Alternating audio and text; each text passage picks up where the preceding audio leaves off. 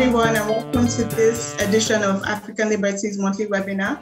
My name is Anna Suberu, and I'll be hosting this session. And my colleague Ibrahim Anova will be supporting with tech in the background. Today, we're going to be discussing a super important topic on why digital rights matter in Africa. And with me to discuss this topic, we have two amazing guests, Ridwan Oloyede and Juliet Nanfuka. So before we begin, I'll just quickly read our guest bios. Juliet Nanfuka is a research and communications expert at Collaboration on International ICT Policy for East and Southern Africa, CIPESA. She generates content on developments impacting online rights, reviews and analyzes ICT policy and media interaction, and builds relationships with digital rights advocates. She holds a Bachelor of Journalism from Rhodes University. Juliet's work explores the connection between online rights and social innovation in Africa. Welcome, Juliet. Our second guest is Ridwan Oloyede. He's a legal practitioner whose practice specializes in research into cybersecurity, data protection, and data ethics. He's the data protection team lead at the Tech Hive Advisory. Ridwan is a policy advisor and analyst who has published policy briefs on the African Continental Free Trade Agreement and the impact of cross-border data. He has also worked on a privacy framework for the protection of the African child online. He's a member of the Internet Society of Nigeria and a research fellow at the African Academic Network on Internet Policy. So thank you both for being here. So we all know how important digital technologies are in the economy and also for education, and just generally in life. But a little less understood aspect of the digital environment is the role that digital rights and data rights play. So for us to understand the importance of digital rights, I'd just like if Juliet, you could just give us a brief of your understanding or your opinion on how digital rights relates to other rights. Great, Thanks for that, and greetings to everybody else in the room. Right, so digital rights in its most simplest understanding is the mirror of the rights that we enjoy in the offline world. Today, digital rights are an extension or rather an enabler of offline rights, but they too have brought in their own rather complex dynamics as well. But we see digital rights as an enabler of the rights that exist in the online, rather in the offline world. And we see that through that lens because digital allows for borderlessness and as a result, a greater community that can advocate for the various rights, a greater community that is beyond borders at national level, regional level, identity. So we see that as an enabler for a diversity of rights that should not be limited to what we understand as digital. We're talking water rights, climate rights, traffic rights. You know, there's so many that can be pursued through the use of digital rights as an enabler, because digital rights are essentially a mirror, but an extension of the human aspect, the human lived experience rather. And it's an element of the lived experience that we should employ to further both digital and offline rights. All right, thanks for that, Juliet. So basically digital rights encompasses everything and it's like a mirror of our realities, even in real life, even when we're offline. So before we move on to Ridwan's opinion on digital rights and how it relates with freedom, and especially with regards to the law, to our audience, if you have any questions for the guests, you could just use the Q&A section and then we'll attend to them when the time comes. So Ridwan, could you just share your opinion of how digital rights relates to freedom and generally our everyday lives? Yes, thank you. Like Julia rightly said, digital rights are pretty much the traditional human rights that we know, but then transposing them to the digital environment. And the same way you have, if you single out specific human rights, for example, let's say right to privacy, there's a way these rights also find intersection on how it affects a couple of other human rights around even your freedom of movement, for example, freedom of expression, and quite a number of other rights that it could impact. So it's the same way when you talk about digital rights, which is basically saying, you know what, all these traditional rights that we've recognized, we need to also recognize that they extend beyond just the day-to-day interactions that we have to also extend into the digital domain. So essentially, when you talk about things like, right to privacy online, you also think about the intersection with freedom of expression. You think about how even freedom of movement, for example, how it could also impact the dignity of human person. And, all of these cascade into so many domains, sub-thematic areas, which of course are then becoming a bit more compromising, becoming a bit more challenging. And I think why it's important that the conversation sort of get elevated is also because of the facts on the ground, which is whether through government interference or through non-state actor interference with the exercise of these rights or the expression of these rights as we know them. So essentially, that's why, there's been so much, not necessarily noise, but then there's so much conversation to bring attention, first to recognize that these rights do exist. Of course, you have international bodies that have lent credence to the existence of these rights and why it's important to safeguard and protect them. But then when there is direct coalition between, whether state or non-state interference with these rights, and then of course, that's where the problem, as part of the problem, start morphing out. Yeah, thank you. Okay, thank you for that, Ridwan. So you mentioned how state interference has come into play when it comes to digital rights and how people are able to access certain digital technologies and all of that. So looking at that aspect, and especially with regards to data protection, what do you think? Because a lot of the times in Africa, especially in recent times following the COVID-19 pandemic, we've seen situations of governments hindering citizens' digital rights. They, either through internet shutdowns of various social media, and then also probably limiting the internet connectivity generally. So when that usually happens, a lot of times citizens find ways to bypass that and still access certain technology. But then you find that the government finds a way to still bring up new methods to curb citizens' digital rights and their access to digital technology. And most of the times they come up with the issue of how, they're trying to curb hate speech or reduce disinformation. So what do you think citizens can do when governments use every means to curb these rights? Is it something that we need like the backing of the law, or is it just about us amplifying our voices and trying to make ourselves heard? Ridwan, if you could share on that. All right, thank you.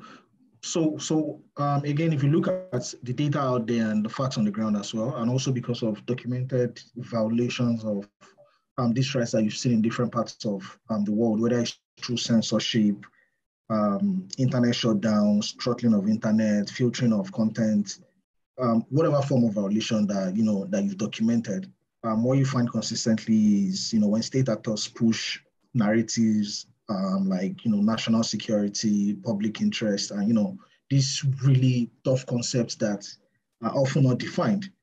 So, and you have in some cases you have broad provisions of laws that are interpreted to curtail the exercise of this right. And in some cases, those rights really don't exist. It's just some sort of executive action. So I think the first key element in the whole chain of the conversation is, as people, first we need to understand what the problems are. In so many laws, if you look across different parts of the world, you find laws that enable government to roll back things like encryption without safeguards in place. You have laws that embodies government to conduct massive scale surveillance without safeguards in place.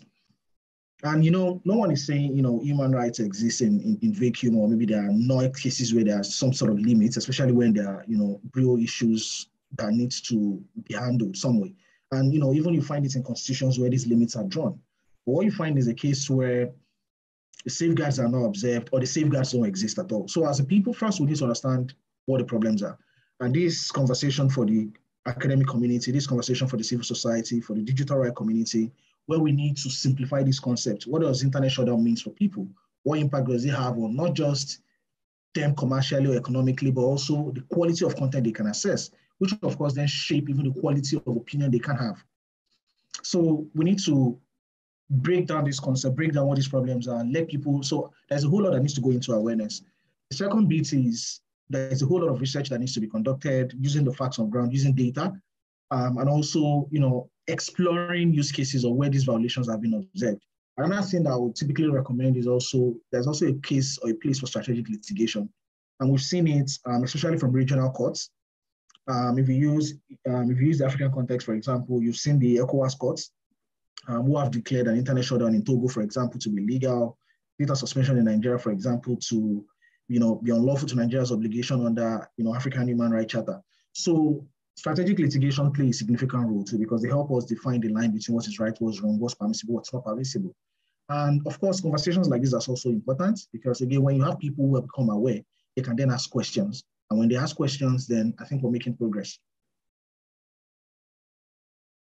All right, thanks for that, Ridwan. So it's basically, we need to ask the questions that matter also, so that we are able to have these conversations and know that no matter what, digital rights can be achieved in spite of the limitations placed by governments.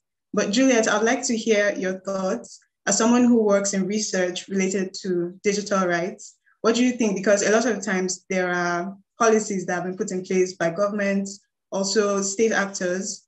Like in Nigeria, for example, we have the NITDA coming up with the Data Protection Act and all of that. I'm pretty sure in Uganda also there are certain policies that have been put in place.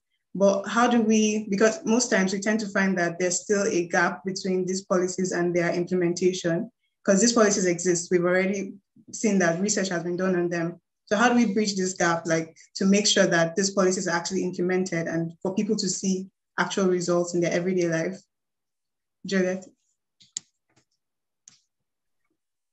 Okay, like you rightly pointed out, and the policies and laws, all of those fancy documents exist and they've existed for quite some time, but the implementation remains lacking.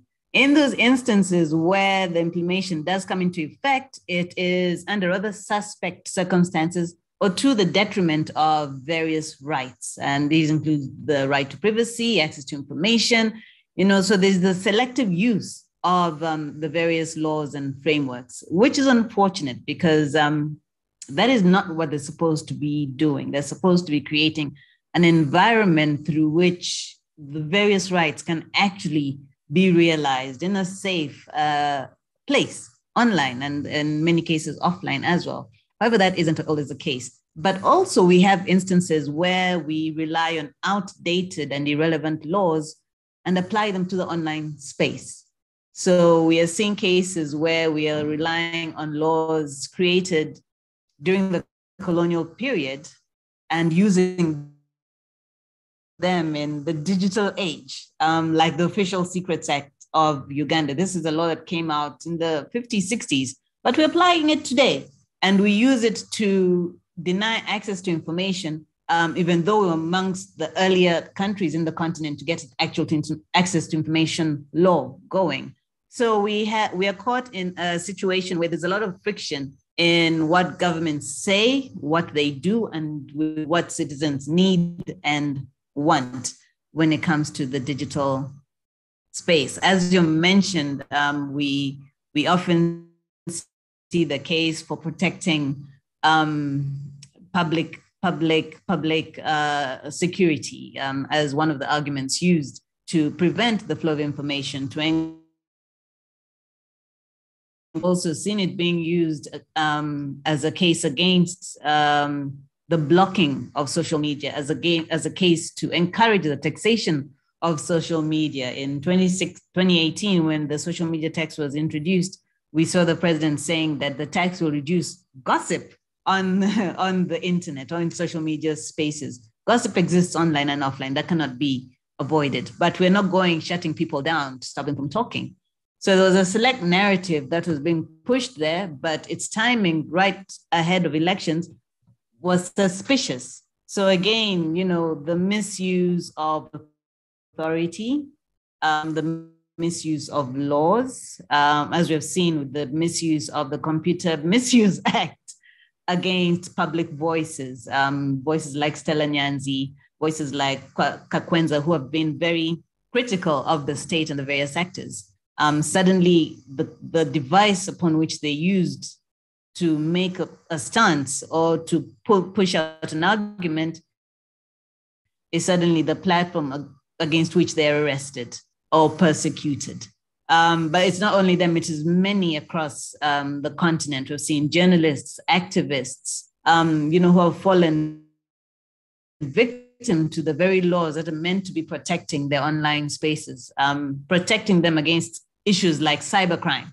But instead, they're used to push back against freedom of expression and access to information, assembly in some instances. So very much a contradiction in the laws that we have at a time when we should be encouraging more people to have trust in the internet, to be more open towards voicing and challenging the state using the devices that they have, their phones, their tablets, their laptops,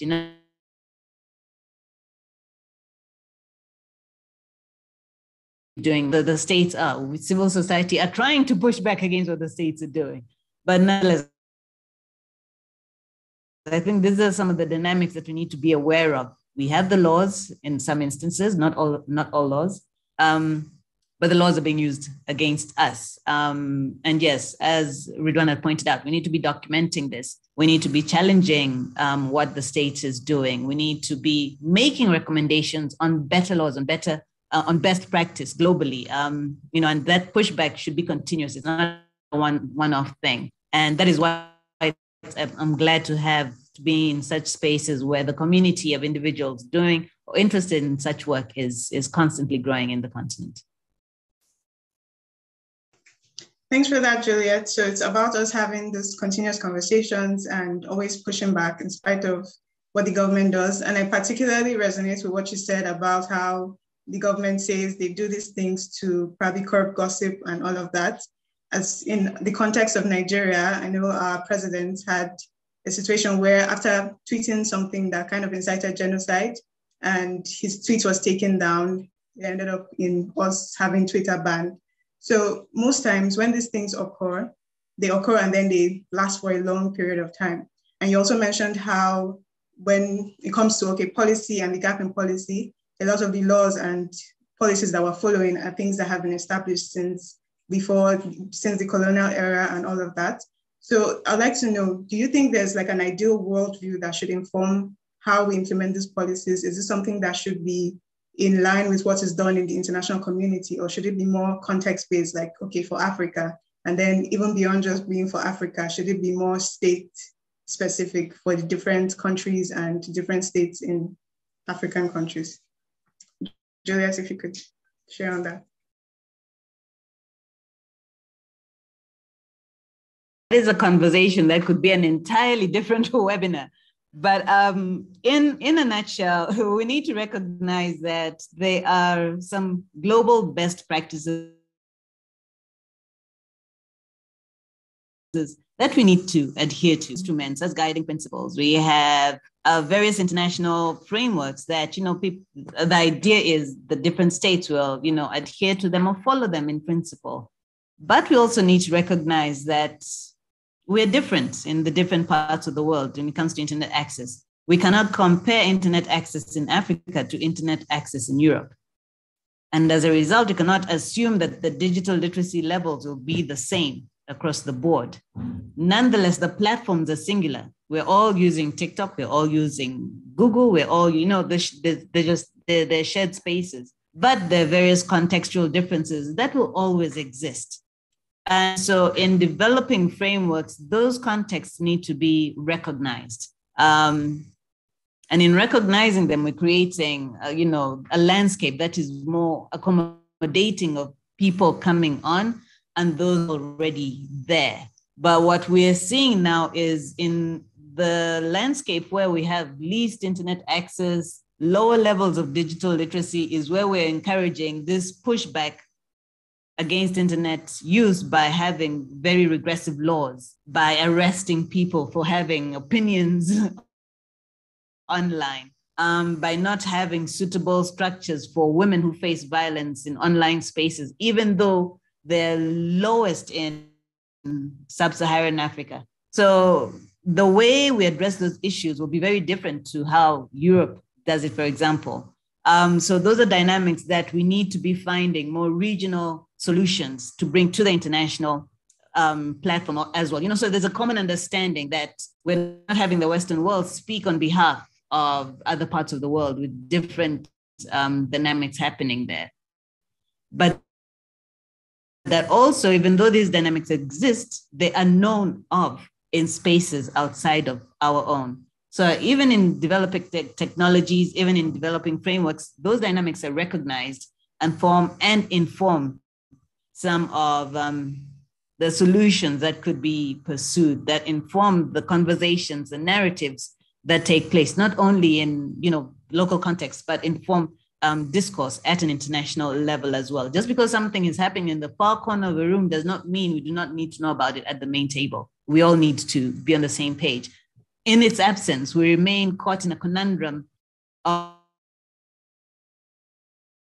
confusion when it comes to issues like content moderation, when it comes to understanding the dynamics between how a word, rather an image, and the text accompanying it are addressed when it comes to content moderation or the pulling down of content on various platforms. So yeah, it's a very weighty topic that needs a whole lot of interrogation, but at the core of it is, yes, we do need regional solutions and responses. We need national solutions and responses, but we cannot look at these in isolation. In so doing, we create silos which will defeat the purpose of this shared space that we call the internet. Thanks for that, Juliet. Before I bring Ridwan in, once more, you could leave your questions in the Q&A section and we'll attend to them.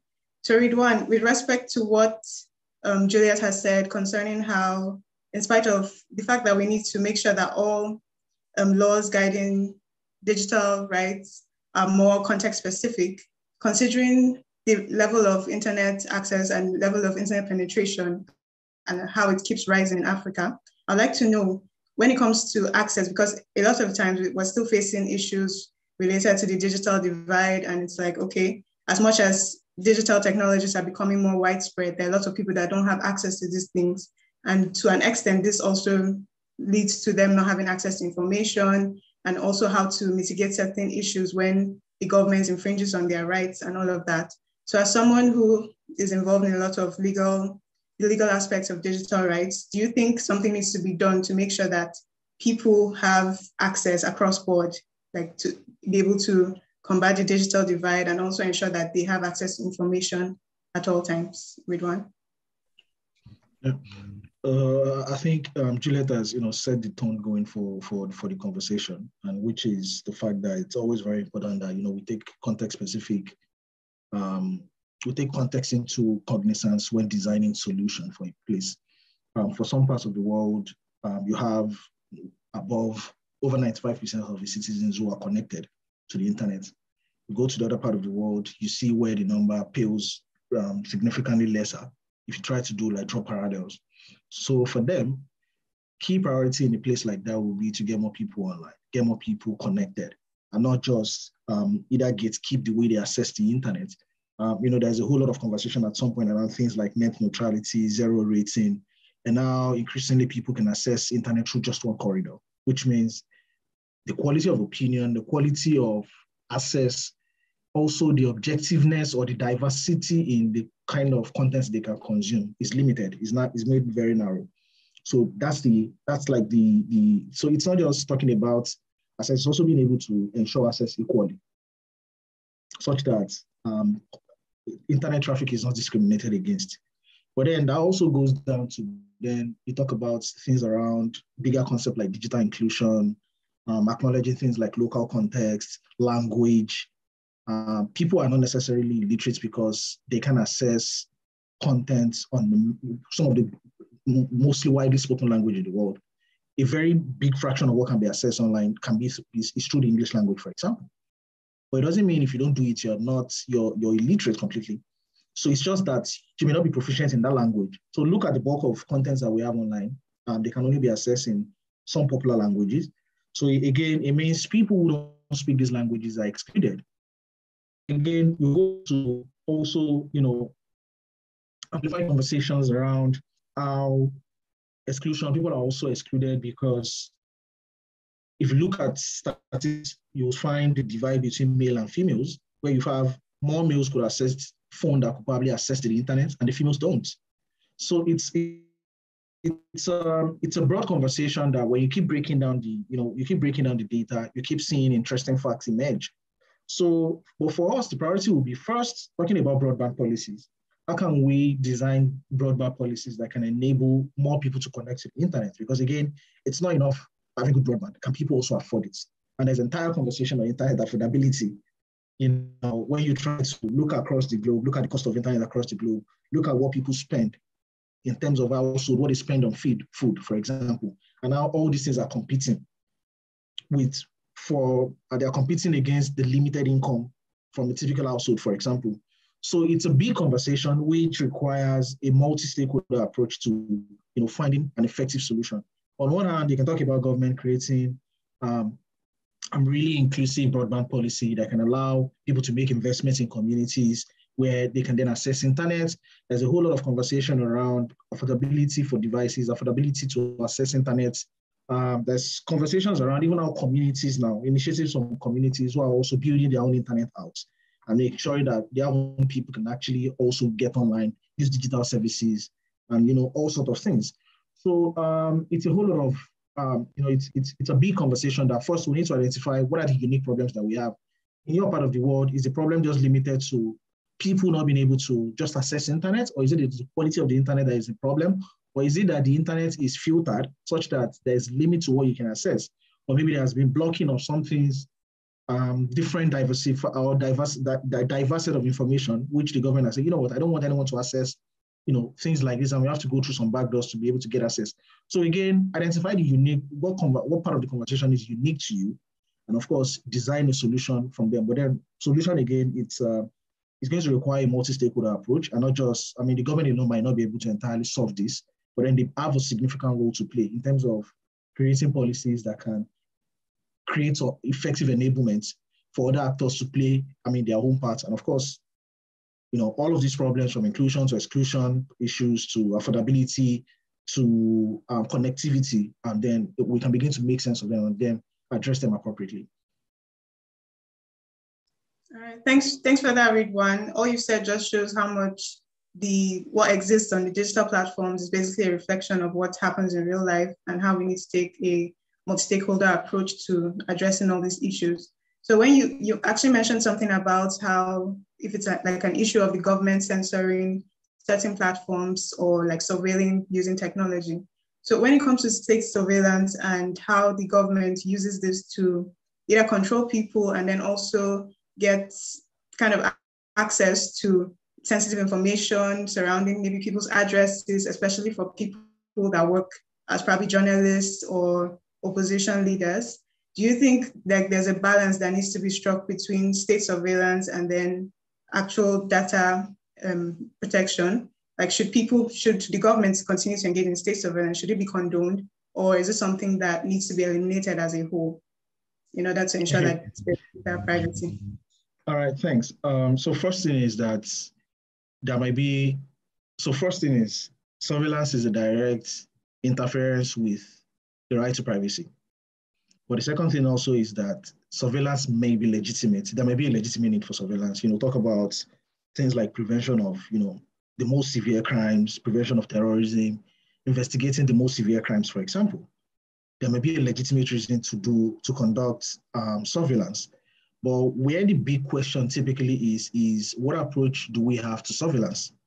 So in a research we did when we looked at about 6 African countries last year, what we found was that safeguards, which have become recognized under international rules around communication surveillance, whether the UN draft principles, there's also the principle of proportionality and necessity by the EFF, and there's also the African Declaration of Freedom of Expression and Access to Information, which gives provides broad safeguards around how surveillance can be conducted, and in which these human rights can then still be preserved.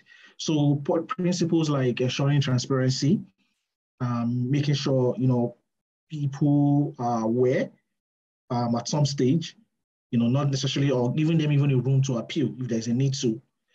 Principles around ensuring that when you conduct surveillance is embedded in a law, conducting human rights impact assessment before deploying surveillance tools. There have been so many reports of use cases of NSO tools like NSO tool like the Pegasus.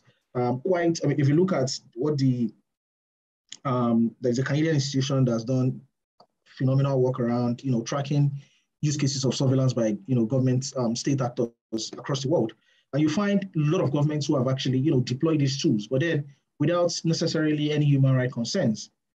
So again, we've seen documented cases where they've gladly been used against dissidents, they've been used against opposition members, they've been used against people who don't support the government or who speak against the government.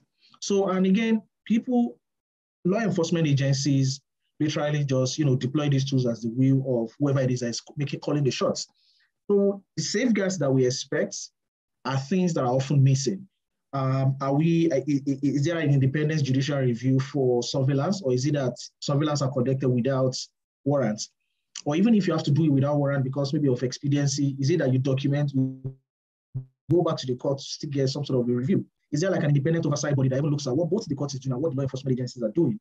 So often than not, what we found at the end of that research was that in many cases, in the 6 countries we looked at, these safeguards are typically absent.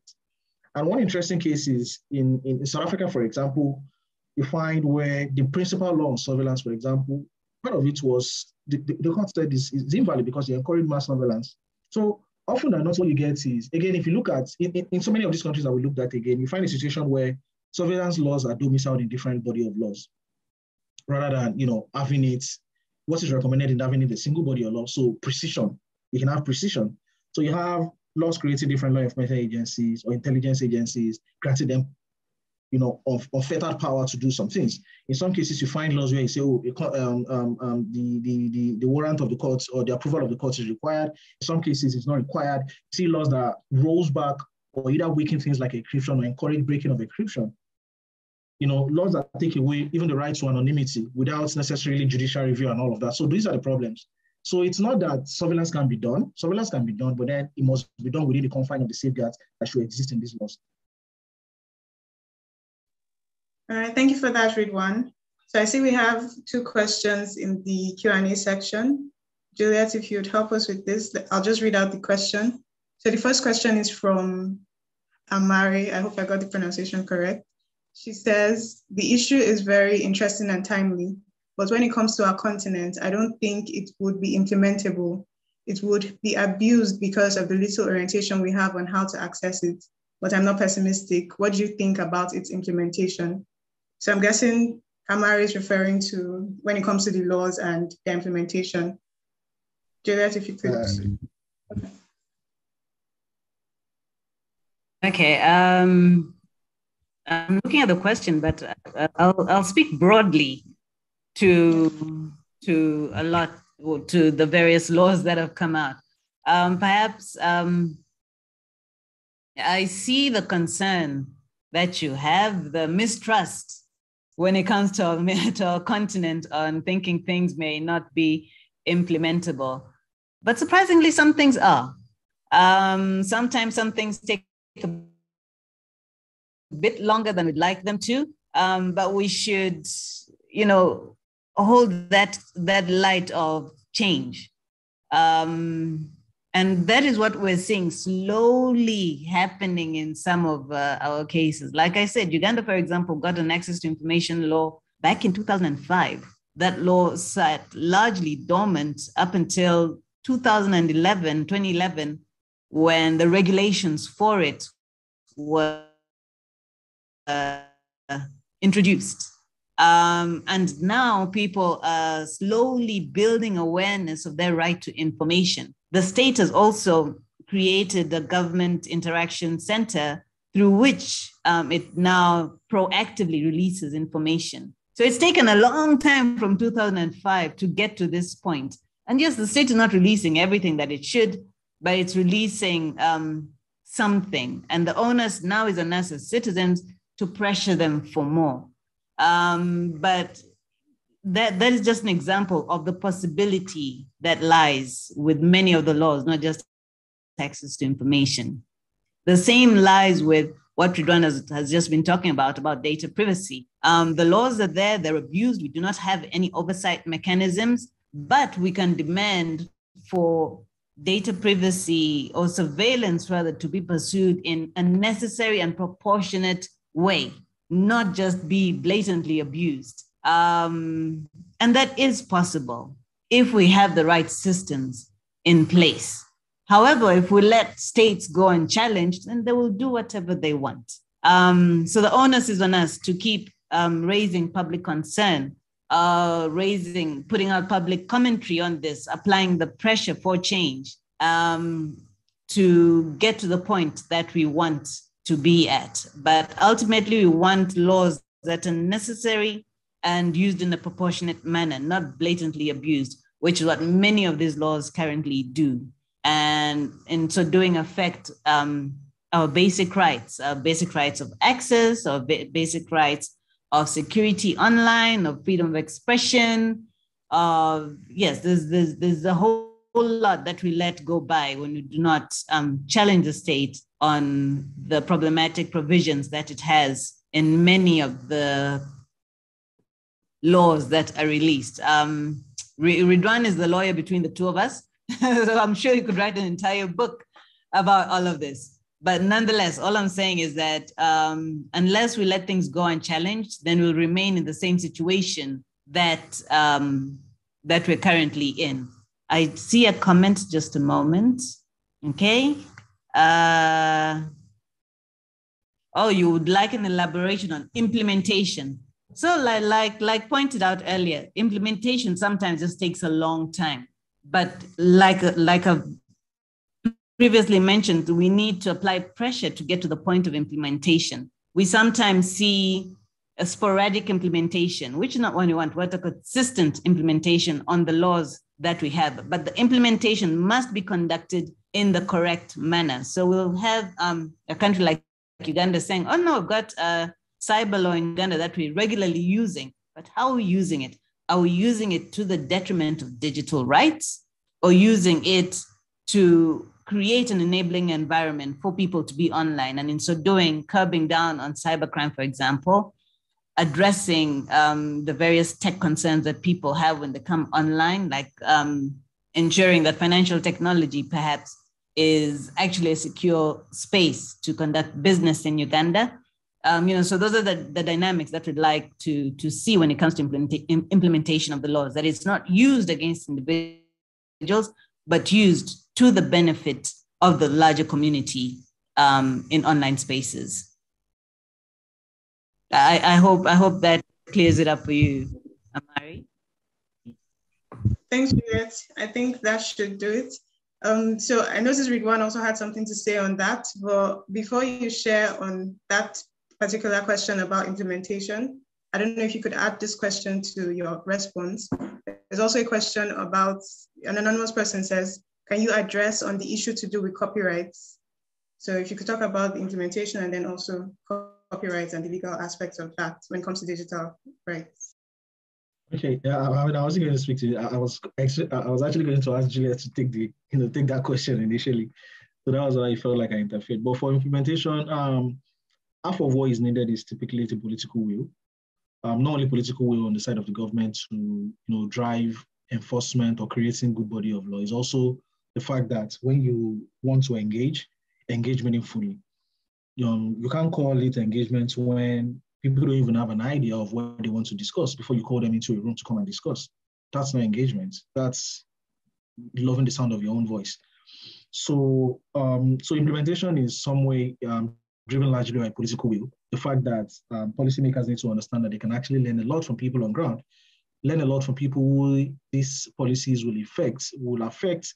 And again, what is actually the end goal? Are you trying to, you can raise legitimate in like, information disorder is a problem, but your response to information disorder will not be clamping down on the space for people who have legitimate views to not have a room to express them.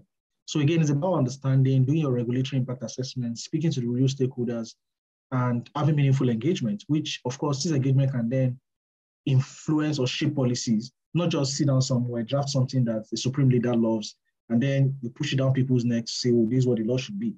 That's not meaningful engagement. And the second bit around how does this really impact intellectual property rights broadly? Yes, they could do, because again, if you look at things around content moderation, takedown, notice, and appeal, there are times that what is being asked to take down could be proprietary content.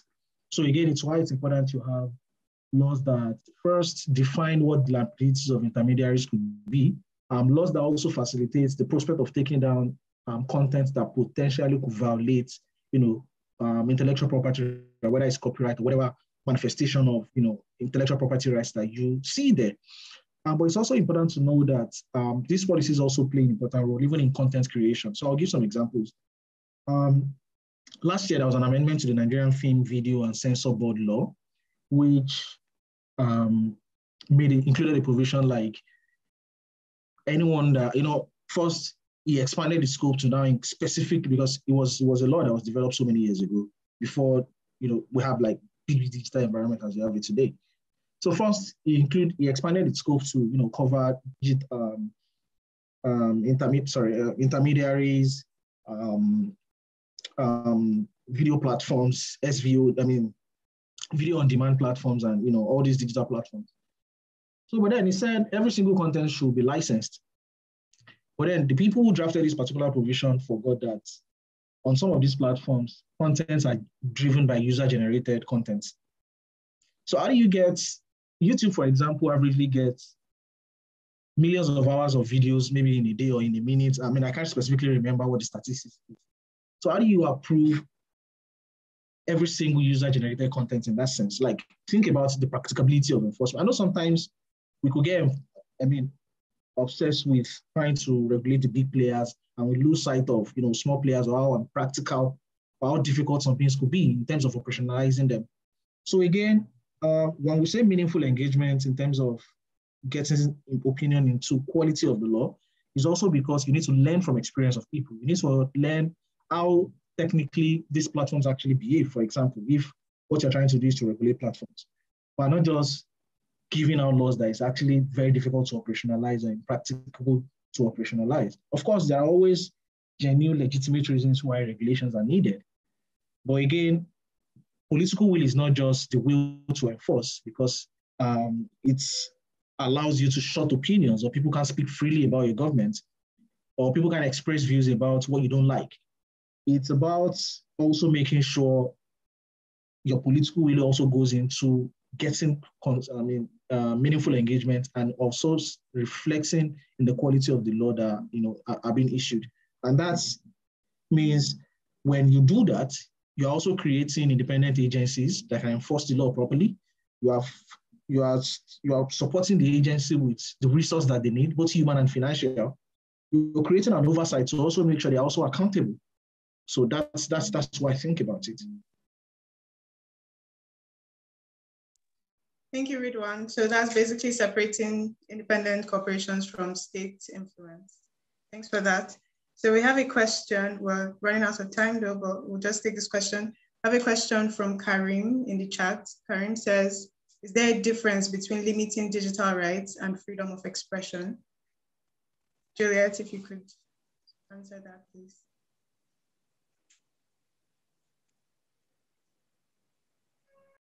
Sorry, the question is there a difference between limiting digital rights and freedom of expression, right?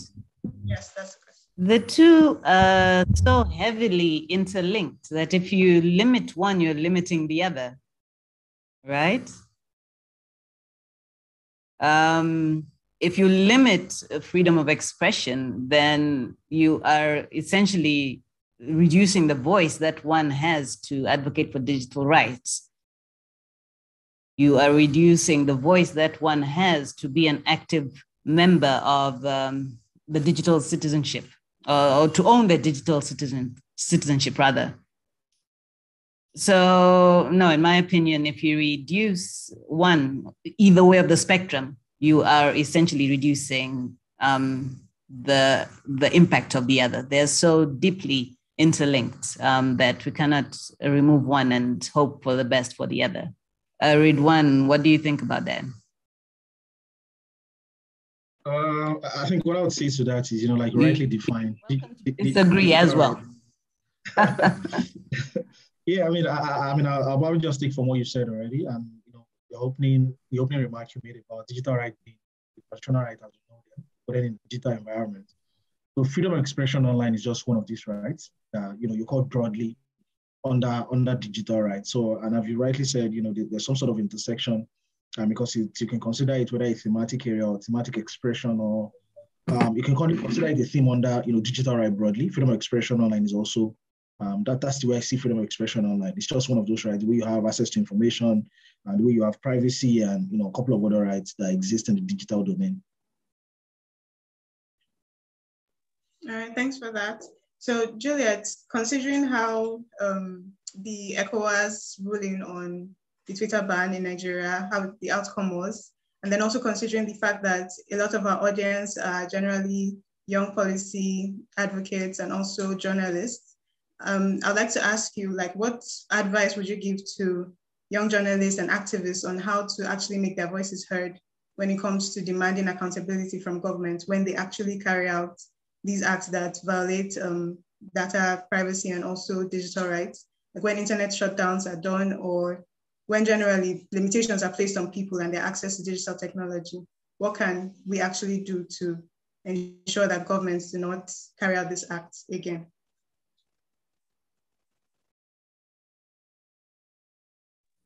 Sorry, I lost my connection momentarily, but I think I heard my name, yes? Okay, now it's a fantastic lineup that you have, people who are entering in the world of policy and the media.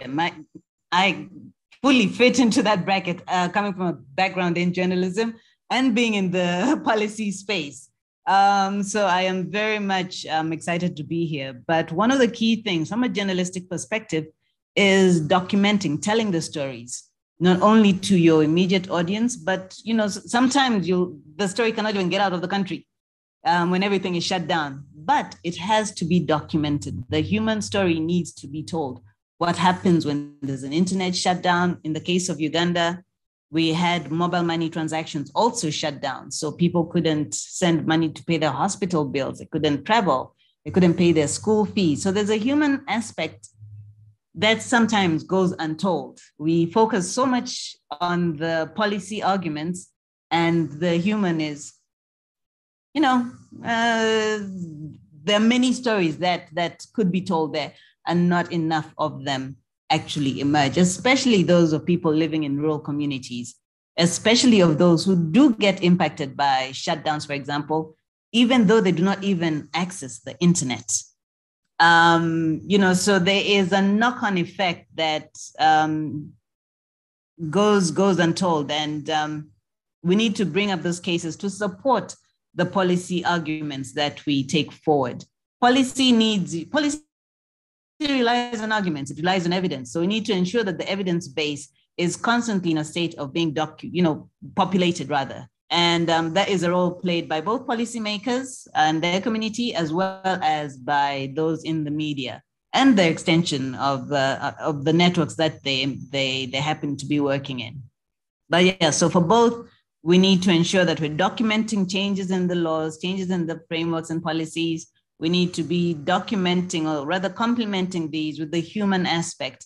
And that is where the journalists come into play. But that doesn't mean we leave it just to the journalists. There are various other actors, the academia. There is the creative industry, for example. There's the sports fraternity. We never, think about all these other potential allies in this greater scheme of the digital rights arena.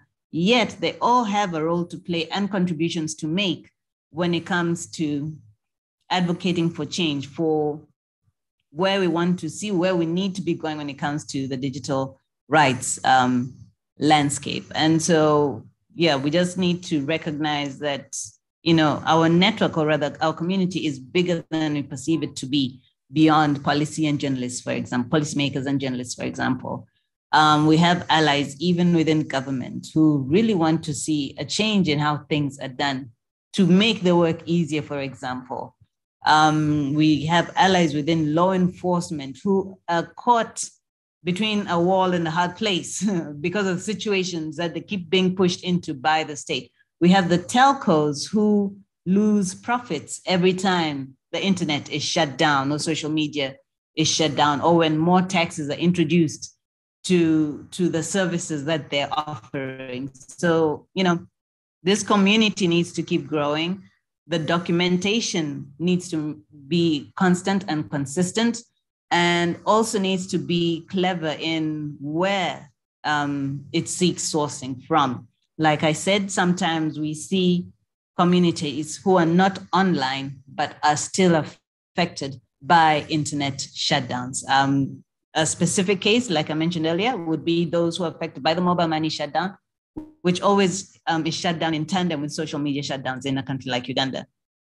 Mobile money is used by a largely informal society who may not necessarily be online, but who are heavily affected when the access to finance is blocked for no reason that they feel they are aware of. So yeah, documentation through and through is what I stand for and is what I encourage even in this space. I mean, this right here is a form of documentation. This recording is a form of content generation. We barely have enough content coming from the continent, but this is being put in online spaces and it's serving as a point of reference, a point of learning for those who will come online and find it waiting there for them with the insights that are being shared, the questions that are being asked. So there's lots to do, lots happening, lots being done, including right now. And yeah, let's keep the momentum going. Thank you for that, Juliet. So documentation and also considering the human aspect. So Ridwan, as a final word, I don't know if you could just weigh in on this also from the perspective of a legal practitioner. What can young policy makers and journalists do when the government tries to hinder their digital rights? Yeah, I mean, Arieko, the role of documentation is always very important because again, we can design policies around data. We just want to do it the same old way we've criticized. But I think another thing would also be understanding the issues. And you don't just have, when you're creating policy, you don't just need people who have knowledge of law. You also need people who understand the technical component of what is designed to be regulated.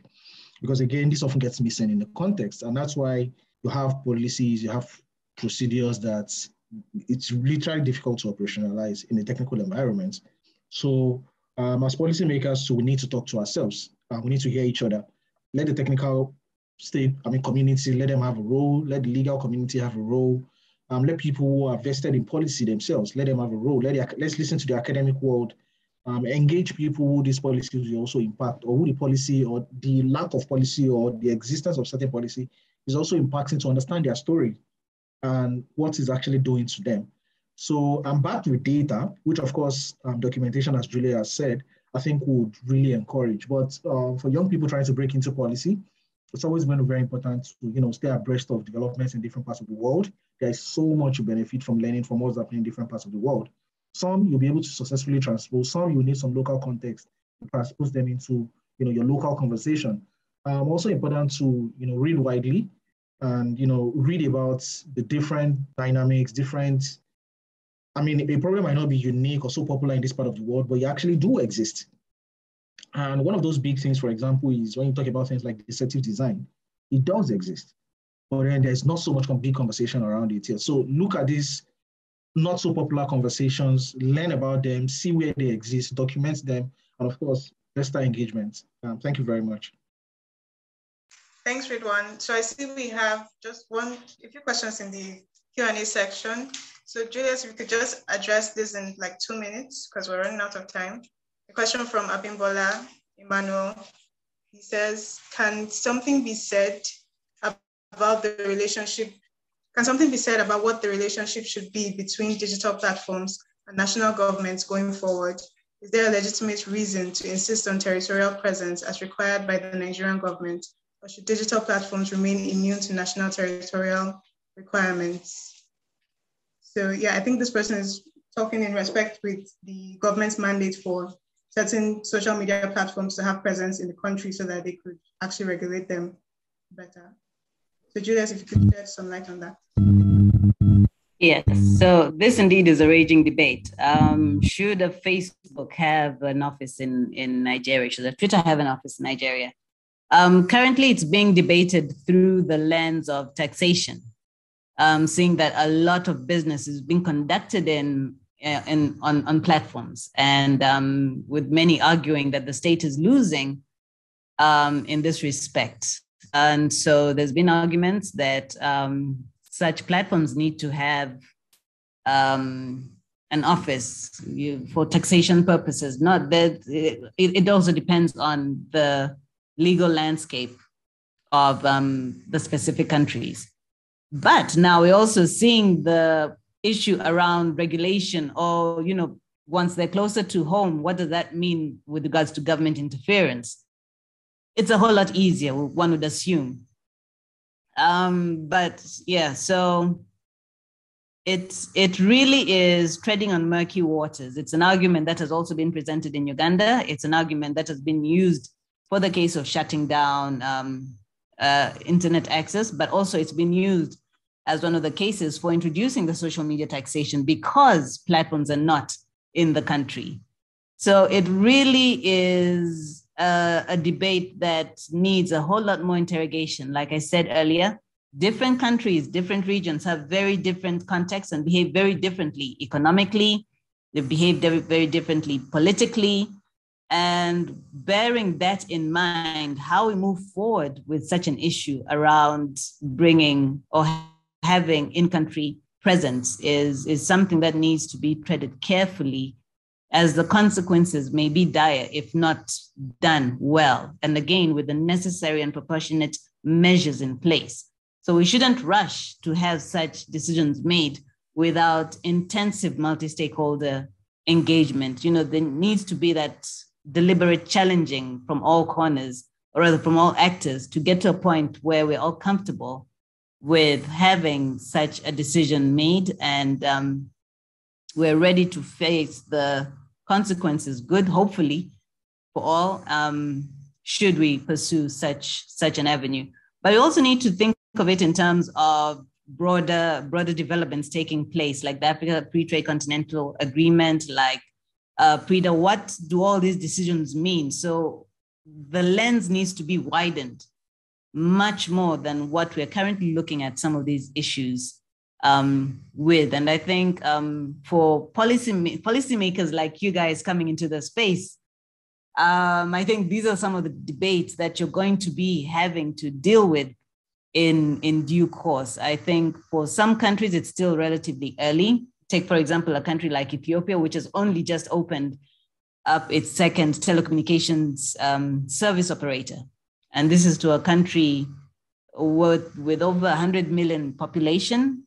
So, we're neighboring countries, but behaving very differently. Hence, the need to tread very carefully at a global, regional, and national level when it comes to some of these decisions. They'll be guided by policy. They need to be guided a whole lot more by data. Thank you so much, Juliet, for that. And thank you also, Ridwan. So we've run out of time. So we'll just round up.